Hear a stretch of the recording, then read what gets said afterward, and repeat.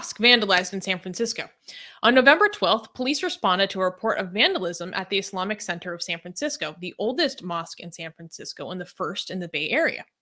According to the report, members of the mosque were inside the building after Friday Jummah prayers when they heard the sound of glass being shattered. The police observed that a window had been broken by a beer bottle that was thrown through the glass. Shahbaz Shaikh, a religious scholar and one of the Islamic Center of San Francisco's board members, said that the community is distressed by the incident, saying, quote, "We're scared, we're uncertain, and we didn't understand what was happening." London Breed, the mayor of San Francisco, tweeted her support for the local Muslim community. Quote, "When any community in San Francisco is attacked, we must stand together, and I stand in solidarity with our Muslim community," she stated.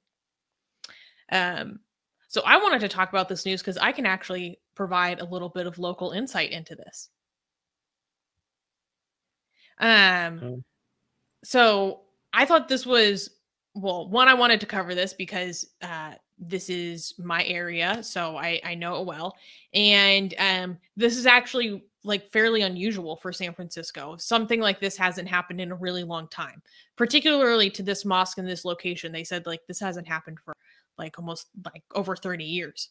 And when I first heard about this news and I didn't know which location it happened at, I was actually skeptical at first because frankly, depending on what part of the city you're in, someone throwing a bottle through your window might not actually be anything that's targeted or anything that's unusual.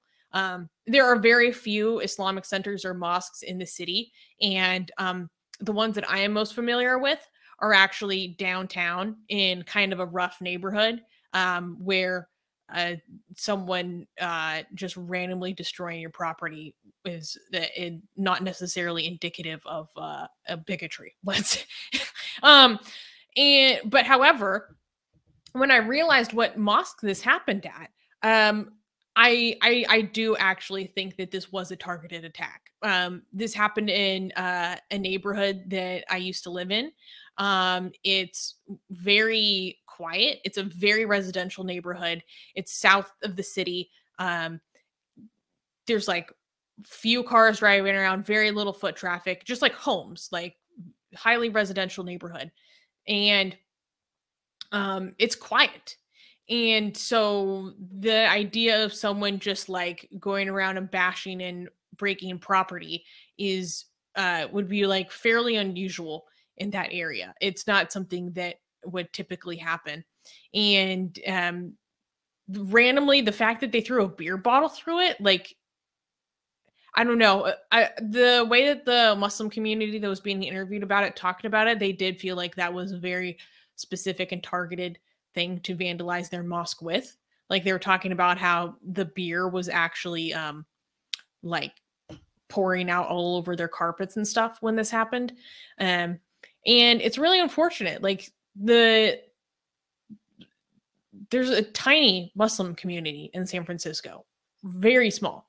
And there's a larger presence in more of the East Bay area. But that was more of a influence of more like African-American Islamic organizations like Nation of Islam and kind of like these mutant Islamic organizations that were offshoots.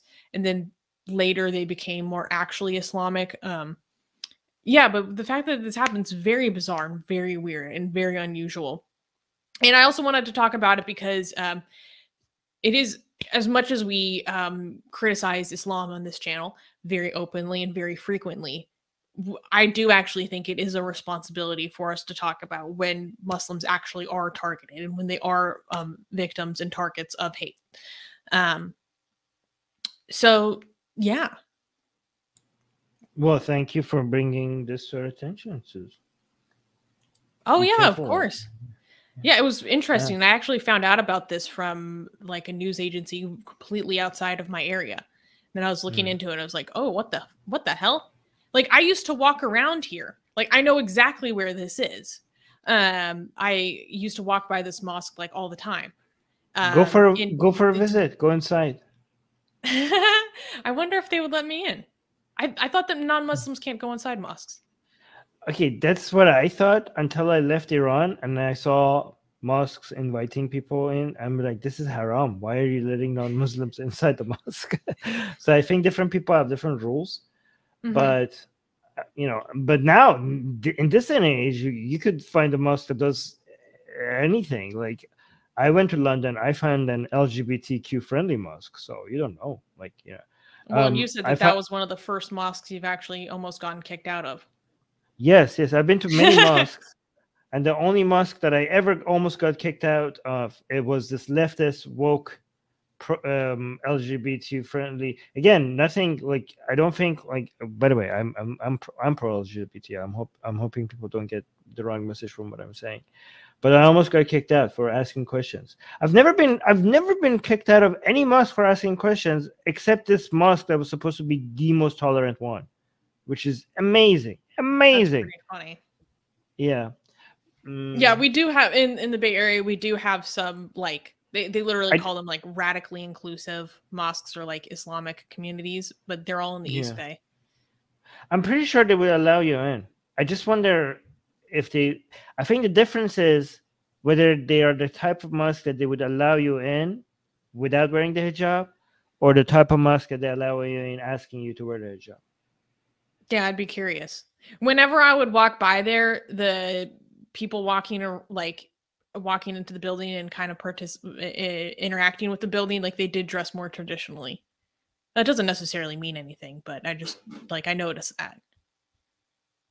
Yeah.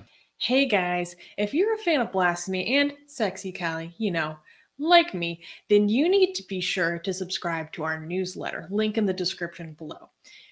Because if you subscribe, we will send you a free copy of our Blasphemous Art ebook. And let me tell you, it is the tastiest blasphemy that you can find anywhere available today. And we are so generous with our blasphemy that we continue to send you more blasphemy every week. So make sure to subscribe, link in the description below.